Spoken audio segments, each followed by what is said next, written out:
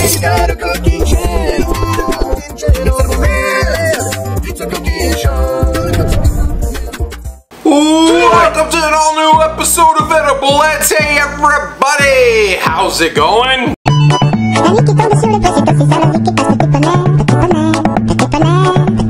On today's all-new episode of Edible Let's, I am gonna try to make something that, number one, I've never had.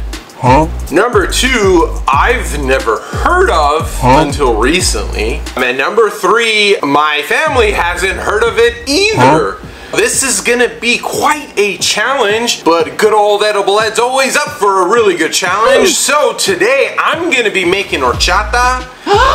I know, Mickey Munchies and Emma Bites made it last year for Hispanic Heritage Month, and spoiler alert, they might be coming back real soon, so keep your peepers peeped. So this is a different kind of horchata. This is Tiger Nut Horchata. You might be asking me, what's a tiger nut? What is that? It's neither related to tigers or nuts. Nuts. I'm assuming it's called a tiger nut because they're little and they're not nuts, they're actually tubers. They're related to potatoes. They're little, like they look like nuts. And then they have little like lines or like stripes on them.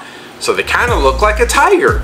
So I'm assuming that's where the name came from. The world may never know. But I'm gonna be making some horchata with some tiger nuts.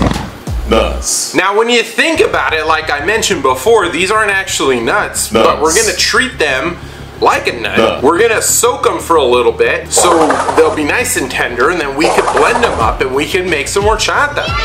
So you guys excited to go on this adventure with me? Yeah. I really hope so, because I really hope it turns out good, because I don't want to disappoint you guys. Oh no. But who's ready to get all tiger nuts with me? Nuts. Let's get this recipe going. I got a beautiful bowl that has a handy dandy lid. Check out my tiger nuts. They're interesting little dudes. They taste like a cross between a peanut and some coconuts. We need to get them ready for the big game by hydrating them with some super flavorful liquid. Add 1 cup of your tiger nuts to the bowl, followed by 4 cups of cold drinking water, because we're gonna drink it. If you're Edible Ed, add in your thumb. Otherwise, use a stick of cinnamon, followed by some cinnamon sugar and pure vanilla bean paste. This is my mixing spoon I've had since culinary school. It's older than some of you watching. We've made some incredible things together. I hope this story stirred up some warm feelings. Mix it combine. Cover and let sit overnight. One day later. Reveal your nuts. It's currently not much to look at, but tiger with me. The tubers have swelled with joy and flavor. They've doubled in size. This is before and after. Achieve all natural gains without synthetic additives. Edible Ed. I'm very blessed to own a Vitamix. I always dreamt of having one. See, kids, dreams do come true. Pour everything into the blender jar. Get ready to blend like you've never blended before. I'm serious, have a book ready.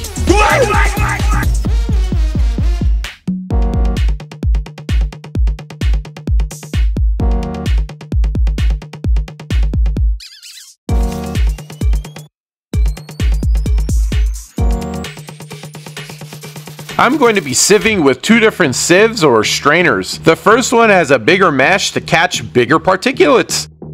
The second one has a really fine mesh. It's hard to see with the naked eye. Check out our blender jar. Frothy and delicious. Large mesh up first. You can catch, strain, and blend as many times as you'd like. Also, if you enjoy the texture, feel free to leave in some of the pulp. Just make sure to stir it up before serving.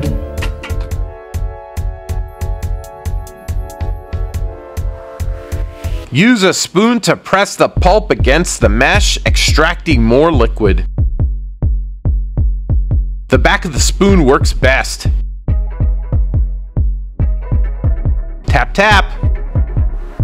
Repeat.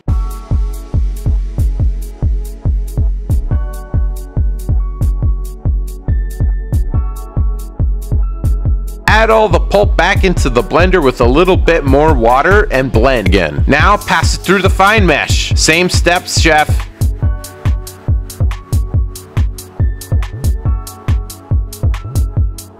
I'm gonna save the remaining pulp and dry it out, using it as flour to bake. Waste not, want not, chef.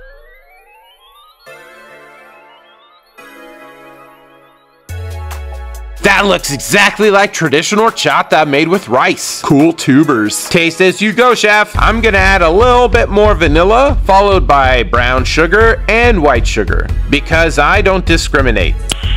Nice. Mix to combine. Serve your horchata extremely cold.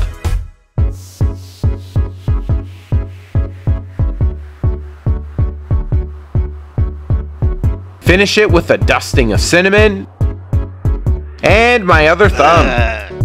This is a mind freak because when you see it, you think you know what it is, but then you smell its nuttiness and quickly realize you shouldn't assume anything. Who's ready to drink? I'm ready to drink. Let's drink. Yes, Hey dude, what's up? I'm just writing down my favorite songs from Descendants. Oh wow. And this is how long it took me to write it. So I'm just on that page, on one of the last ones. Well, do you want to take a horchata break? Yes, please, I'm so hot. Oh, who's ready for some banana drinks?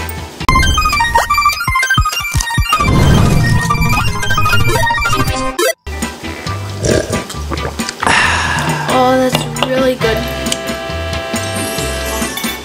Whoa, it tastes like, it still tastes like horchata, but you taste coconut. Yeah, it tastes different, but the same kind of. You know, when you taste something and you think it seems like the same, but it's not. It's crazy. It's really good. You should try this at home. Oh, and don't forget to go to the merch shop. But yeah, it tastes. You taste the sentimental. Horchata! It's sentimental. I want to drink this when I'm in the pool. Can I drink some when I'm in the pool? It's refreshing, alright. Well, thank you, love you. I might have been out of shot, but I did this. Well, I gotta get back to writing notes. So, bye, love you. Last time, bye, love ya. R-E-V-G. Okay, there we go. It's time for some air drinks. Oh my gosh, will you look at my horchata? Woo-hoo. Now, I don't know where you guys currently are at, but where I'm at in Phoenix, Arizona, it's still like ridiculously hot. This beverage has come at the right time. Time for some air drinks.